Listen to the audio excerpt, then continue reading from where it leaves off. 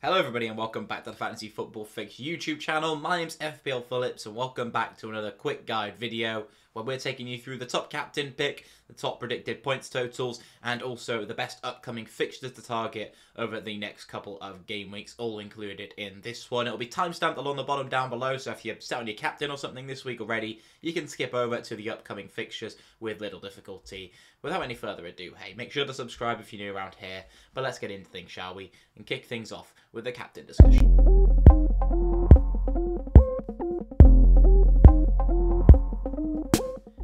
And I imagine for the majority of us out there, it's going to be a pretty straightforward captain discussion this week, with Erling Haaland having a double game week. But are there any other options to consider?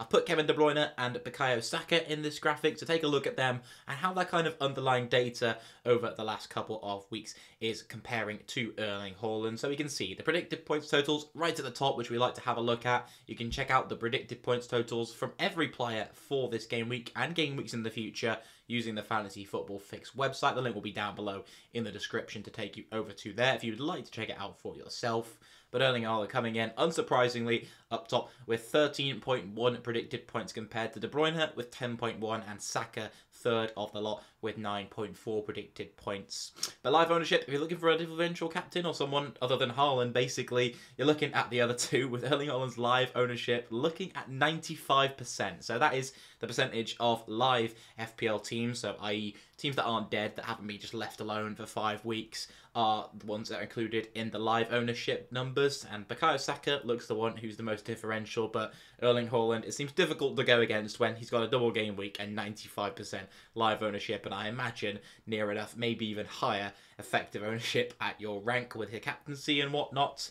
But the fixtures, when we look at them, we can have a look at the expected goals conceded, which you can see the fourth row down in this table.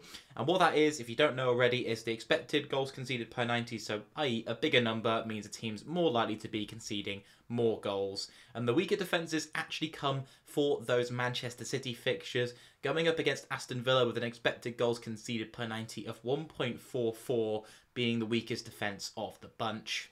We then have a look at the expected goals of each team. Manchester City looking a better attack as of late than Arsenal, 1.98 XG for them compared to Arsenal's 1.87, but not too much in it really. And the expected FPL points previously from the last couple of game weeks, we can see Erling Haaland, 7.79 expected FPL points per 90. A very, very nice total for him. So I'm just going to play it simple this week. I'd probably recommend you guys do the same and just stake the captain's armband on Erling Haaland. It could really come back to bite you if you don't. And I think just overall, he is the best captain pick. Not too much point going against it. I know Kevin De Bruyne has just had a rest, but we can see pretty much anyone can get benched in that Man City lineup right now, bar maybe Ederson and Erling Haaland. So yeah, I mean, fingers crossed, touch wood, that as in the week that Haaland does get benched in this double. But yeah, he will be getting my armband for game week 23. And we mentioned that Haaland is top of those predicted points totals, but we can have a look at the entire top 10 as well. But if you'd like to check out the players who are in your side that might not be in the top 10 this week, make sure to go over to the website as mentioned previously. De Bruyne is in second with Saka in third, so those top 3 were the options we considered for the captaincy. But the rest of the top 10 is as follows. Martinelli and Nketiah in there, despite Martinelli being a bit of a minutes risk now. With Trossard coming in, the early sub is looking like a big risk too, potentially even prior to 60 minutes. We've also got Smith Rowe coming back from injury, so for Martinelli right now, I think he's arguably a sell, and he's definitely one you should avoid bringing in. I think there are much better Arsenal triple-ups to go for. If you're looking for one, I think Gabriel, Nketiah, Saka and Odegaard, those 4 probably considering. I think most people already own maybe an Arsenal defender, so going for Saka and Odegaard in midfield or Nketiah up front looks good, but he's probably the most at risk of those 4 because of Jesus coming back from injury. Some things I've said his game week 28 is looking like the most likely time. However, I've seen sources suggesting that he might even be back before game week 25. Personally, from what I've read, I think that he's not going to be back until the latter of that, so game week 28 probably. So I think Nketiah is going to be safe for game week 25, which is a crucial game week, as we'll see in a second, because we're going to have to try and navigate the blanks for some big, important teams in FPL. We've also then got Mahrez, Odegaard, as mentioned, Ederson, Saliba, and then Grealish. So Saliba's actually the top predicted scoring defender of the Arsenal back line, but the price of 5.3 million is quite a bit expensive. Grealish is one that I'm not seeing too many people considering, but could be a decent option. He's been starting a lot of games recently, and with Foden looking out of favour, his place in that team is looking more solid than it ever has been.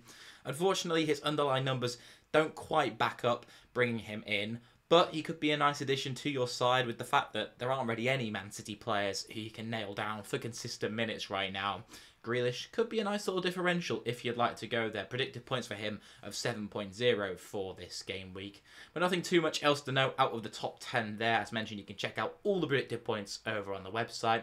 But now we come to what I think is the most important section of this video, the upcoming fixtures for the next couple of game weeks, where we have the new announcement of a double game week in game week 25, where we'll also have the blanks for Manchester United, Brentford, Brighton and Newcastle, some very important teams for FPL.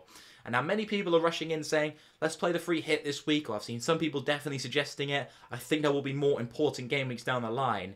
Namely, game week 28 looks like it's going to be a reasonable size blank, but game week 32 as well, due to the fact both game weeks will clash with the next 2 rounds of the FA Cup. They're going to be very important, and I think you should try your best to save the free hit for then, and just navigate game week 25 with your free transfers you've got going into it now, and also maybe a hit if you do need to take it. But I definitely would stress saving the free hit is the priority. So if you are looking to transfer out, you know, Newcastle players, you've got an excess of Manchester United assets, who should you be going for, basically, is what we're going to have a look at here. Well, over the next couple of game weeks, Arsenal come in up top for the attacking upcoming fixtures. They also come in up top for defensive fixtures. As you can see, we've split it up into that attacking and defensive wise, as always, due to the announcement of their new double game week in game week 25. That puts them right at the top, even before they were at the top. So with a double game week in game week 23 and in game week 25, it looks imperative that we get a triple Arsenal set up into our teams if we can. We've then got Wolves, who come in as well, another team with a recently announced double game week 25. They're top for the attacking fixture difficulty, and the second, and fourth for the defensive fixture difficulty. However, with Wolves not looking too great going forward, I'd be more looking at a defender to bring in. Maybe someone like a Dawson. Bueno looked a popular option. Unfortunately, he wasn't featuring in the last game, so we might have to look elsewhere in that Wolves back line rather than going for the 3.9 million man, which is unfortunate for people who already do own him. But Wolves' defence probably looks like the best place to target. The same goes with Everton, really. They're third for the attacking fixture difficulty, but fifth for the defensive fixture difficulty. And you can see Tarkowski, who's pictured in the slide here. I think he looks like a fantastic option at 4.2 million. Back in his time at Burnley, he was actually pretty good on the bonus points, and I could see him being the same in Sean Dyche's new Everton side. And with some decent fixtures coming up, and Dyche always works solid on those defences and how many clean sheets they look like they might be able to keep, I think we could see a big improvement in Everton. And once again, they're another team with a double game week just announced for game week 25, and they look pretty well. They're set to play in game week 28, Everton, whereas Wolves are only pretty likely to play in game week 28. So I'd be prioritising an Everton defender most likely, so we can try to navigate game week 28 without the free hit and save it for game week 32, ideally down the line if possible.